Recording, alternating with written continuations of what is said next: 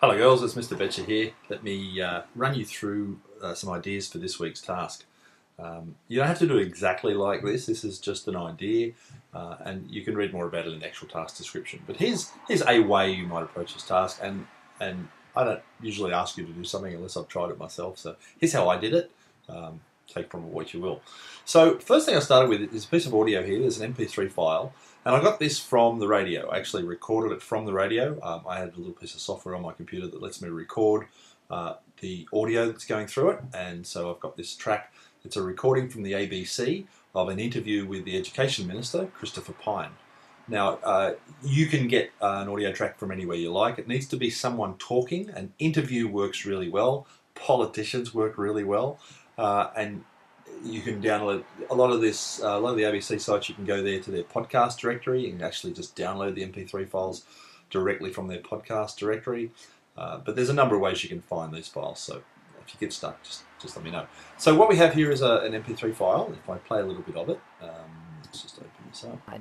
Who says a cultural left agenda is failing Australian students. I'll just fast forward a bit. Three themes: Asia, Australia's place in Asia, sustainability, and Indigenous Australia, which doesn't always seem...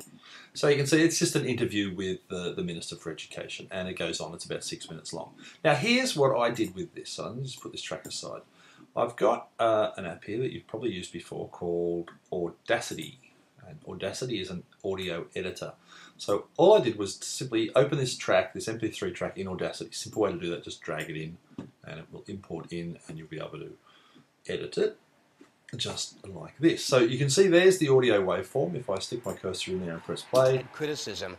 The truth is our results have been declining for students over the last 10... Okay, so it's just talking. Now, you might want to zoom in a little bit on this. There's a plus button up here in Audacity that lets you zoom in, and you can start to see the waveforms of the actual speech. So these are audio waveforms. This is the vibrations in the air captured by the microphone and recorded. And if I stick my mouse in there and press the play button. Now, critics have suggested that your choice of reviewers is a political ploy to start a cultural war within it. Okay. Now, what you can do in Audacity is if you can actually identify, you can see the little gaps between the speaking. So if I was to put my mouse and select just that bit, I'd just get a word or a phrase. So. And today I announced 2 reviewers who I think will do a very good job. Okay, so it's just that phrase. Play it again. And today I announced 2 reviewers who I think will do a very good job. And so on. And so you can come in here to pretty much any point in the audio here. Well, I just think that's a very sad criticism. All right, and we can pull out things. Now, when you find a phrase that you like, what you can do is, because it's selected, you go to the File menu in Audacity and you say Export Selection, and it will just suck that little piece of audio out as its individual audio file. So I say Export Selection, and I'll call this, now because he said, what did he say there? It's a criticism, so I'm just going to call this criticism. Okay, so I can identify it later. So I'll say that it's criticism and say save, and just say OK to that. And so here is the file right here. And I'll just move this aside for a second. I'll just bring this up and you'll see if I now just open that. Well, I just think that's a very sad criticism. It's just that phrase. Okay, so your first job in doing this task then is to find a piece of audio that you think is interesting, and then go through it in Audacity, highlight out individual phrases. What's this one here? Whether it's domestic or international studies. And then you can start to take those things and put them together. Now let me just do one more here for you. So I say Export Selection. And that was about domestic studies, so I'm just going to call it studies, and we'll export that out and we'll say OK.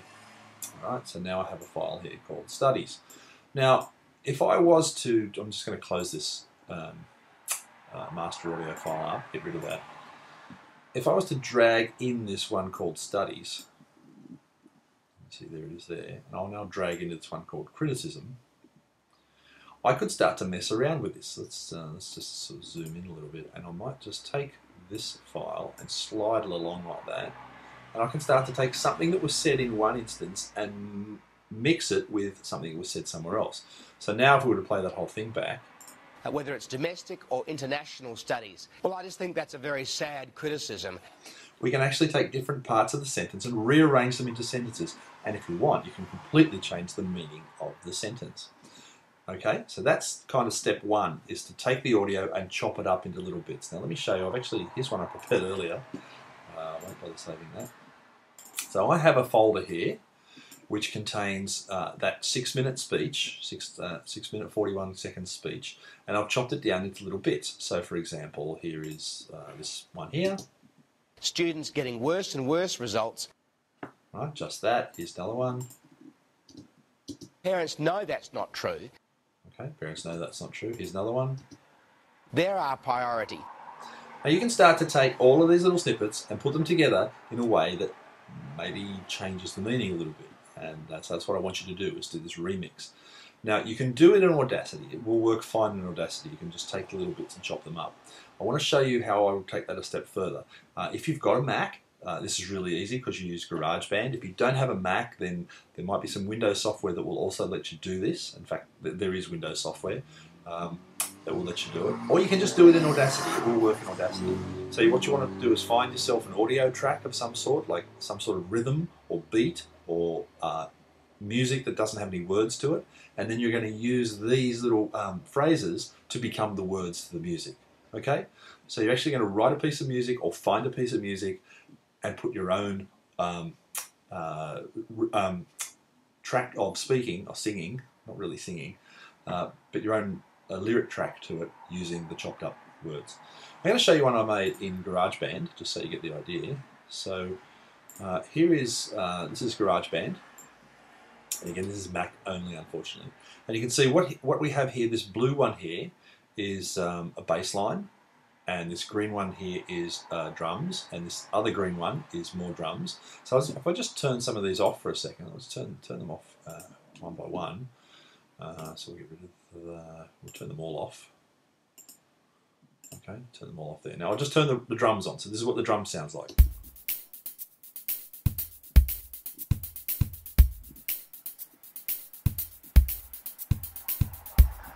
Okay. Now on top of that, let's rewind that a little bit. I've added a bass line. So I've just found a bass and overlaid the two things together. So here's the bass track on top of those drums.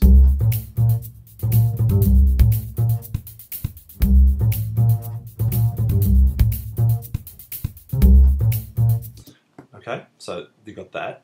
And then there's this other track that comes in. So I leave 2 bars here, because actually 4 bars, and then this comes in on bar 5.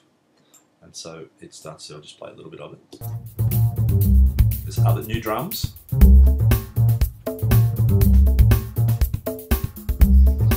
Okay, so the drip, now you really don't need any more than just drums and bass. That's enough. So if you're in GarageBand, you can use the settings over here to find a drum track, find a bass track, just put the two together, use your discretion or whatever you think sounds good.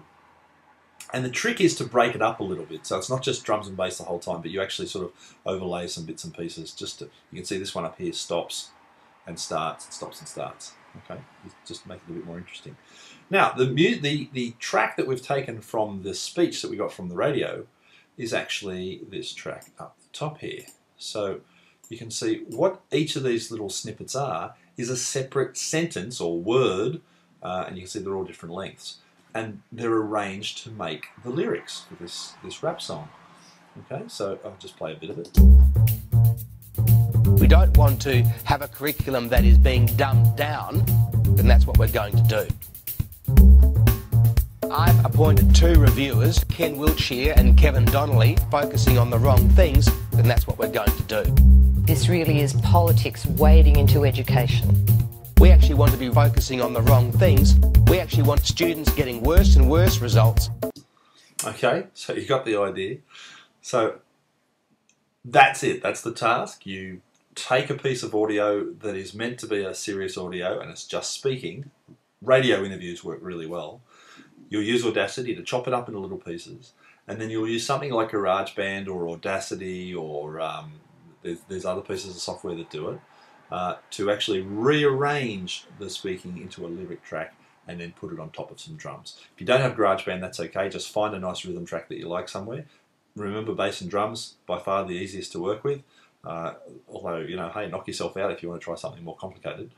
And that's it. Now, when you get to the end, and this in GarageBand, you simply export the song.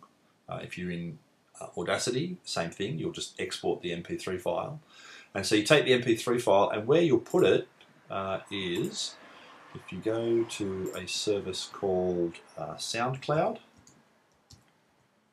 soundcloud.com, and when you come to SoundCloud, you will need to log in, so you may need to create yourself an account, and you'll end up with the ability to hit this upload button here, and you will simply upload your MP3 file. So choose a file to upload the finished MP3 file, and that's how you go. Now, when you upload it, if I just go back to the main list again there. So here's one I made earlier, and once it's uploaded, you'll see you get this little share button, and the share button there, if you click on embed, it will give you this little snippet of code. I like the horizontal one personally. If you get this little snippet of code, and then you can take that piece of code, copy it, and then when you go over to a blogger,